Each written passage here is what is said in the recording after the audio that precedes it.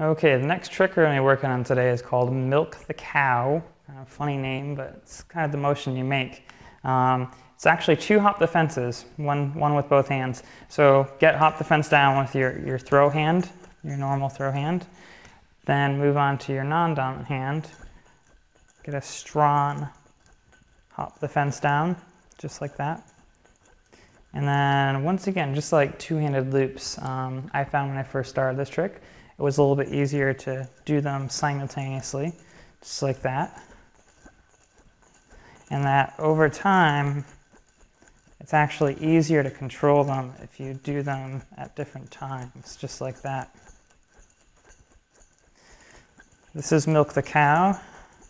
At a contest, they'll look for, between 3 to 10 of these with each hand.